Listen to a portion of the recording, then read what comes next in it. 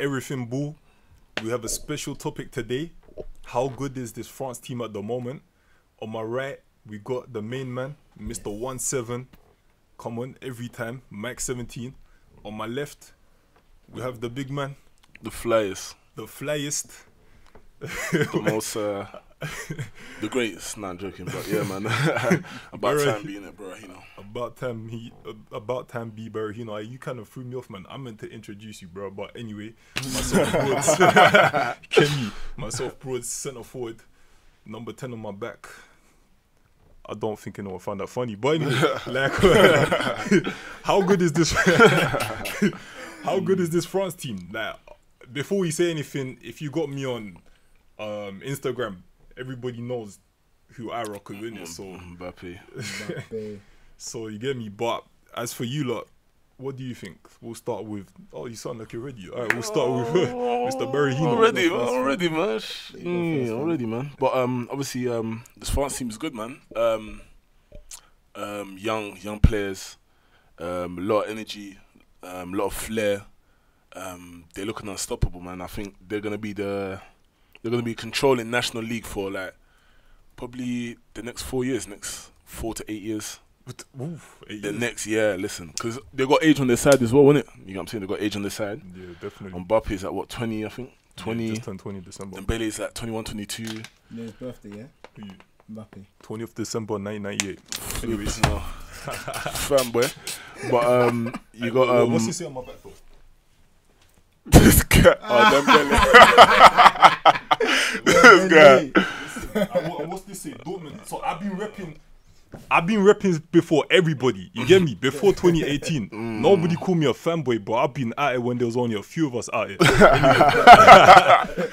Jogging in the rain. Jogging in the rain like Usher, man. Like, But yeah, man, obviously they got Dembele. Who else? One of the oldest players is like Pogba.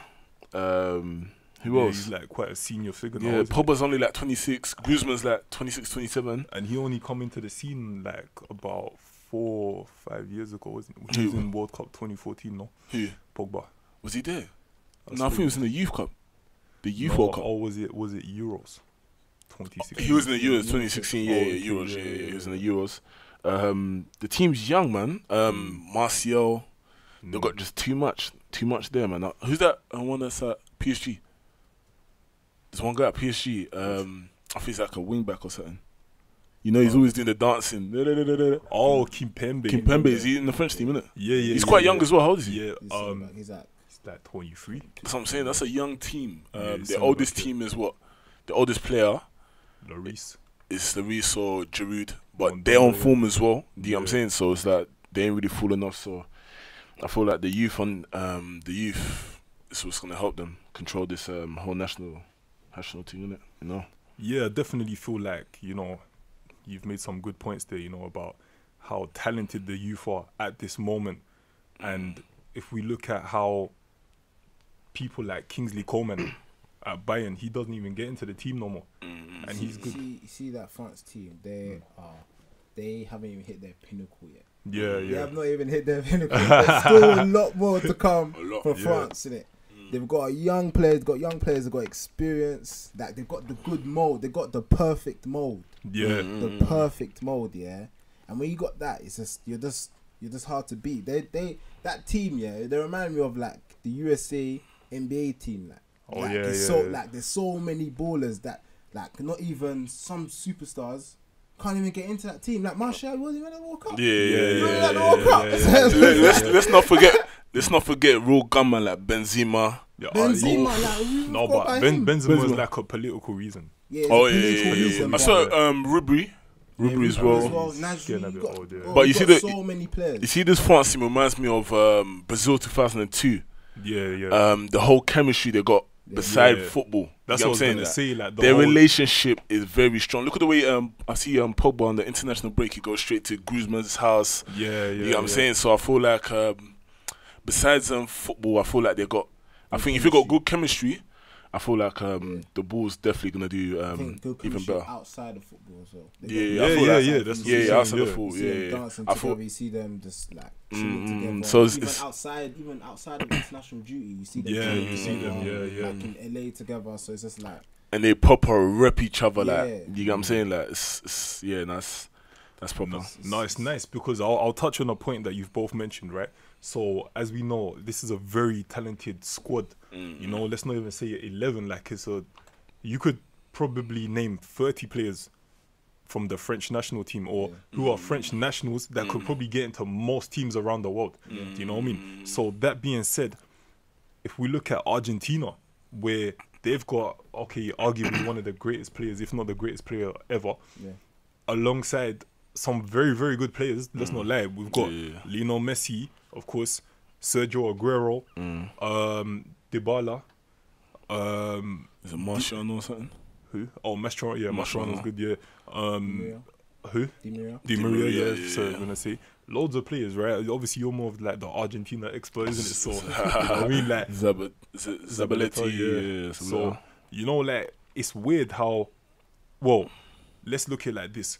Argentina seem to not gel properly, and they probably, if you look at pound for pound, the better strikers, and the better individuals, it's probably with Argentina. Do you know what I mean? Like, dare I say it, even though France is just out of this world, innit? Do you know what I mean? I was lost for words there. But like, even Argentina probably still have a few better players, but they don't have that chemistry. So I'm glad that you spoke about their chemistry, because it's lovely to see, you know, the whole nation of France really coming together, you know, and, you know, dancing to the same tune, and do you know what I mean? And everyone's celebrating and they're happy, and we're looking at over here thinking, wow, like, it's a vibe. You know what I mean? It's a vibe, still. like, you know, obviously England try to kick it off with his car, But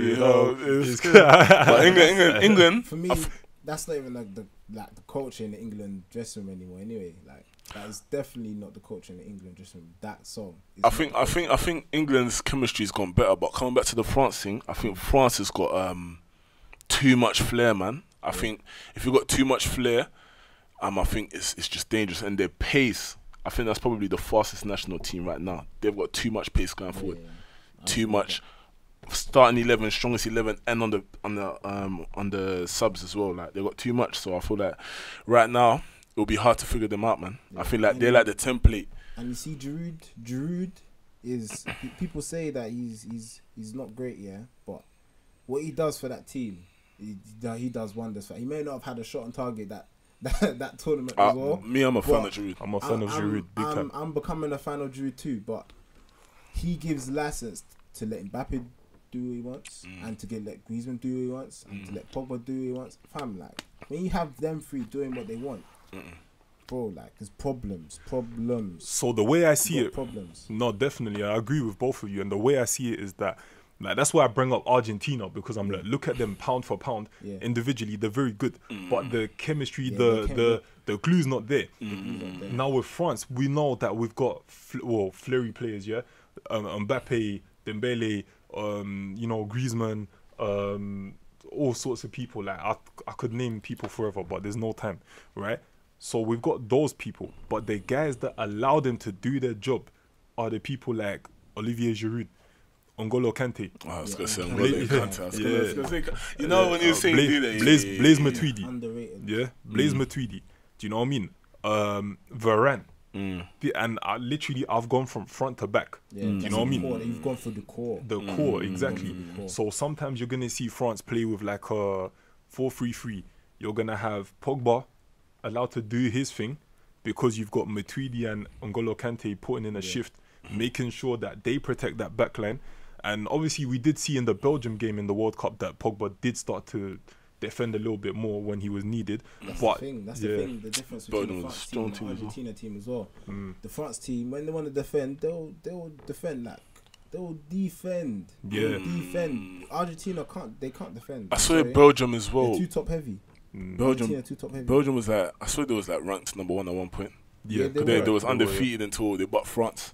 They butt France, but saying, like, I feel like they was about 1-0, bro. Like, I remember Belgium they were giving it to France, but they couldn't break that pace. down. That pace is They couldn't too break much. France down. But you see, the good thing I like with France, yeah, France, they've got a style. It's established. You know how France kind of play. They got like this specific style. I think. But that being said, they're very versatile as well. Yeah, they're versatile. But I feel like you can tell when like they've got, like they're French.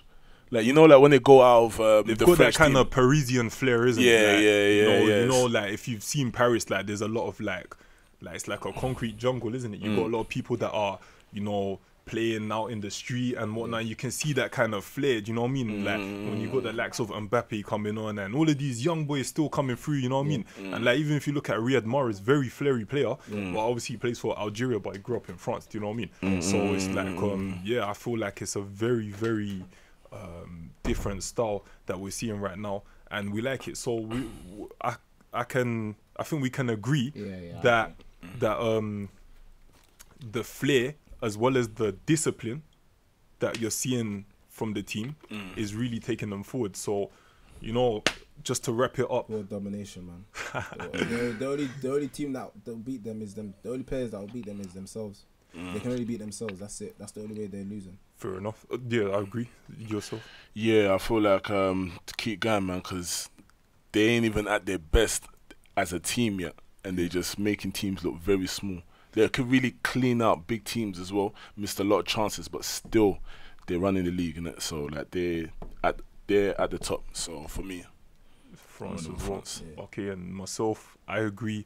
You seen what names on my shirt, so so you get me. So yeah, guys, look, thank you. I think that was a very good discussion we had there, and thank you for your views. What do you think of this France team? Comment below.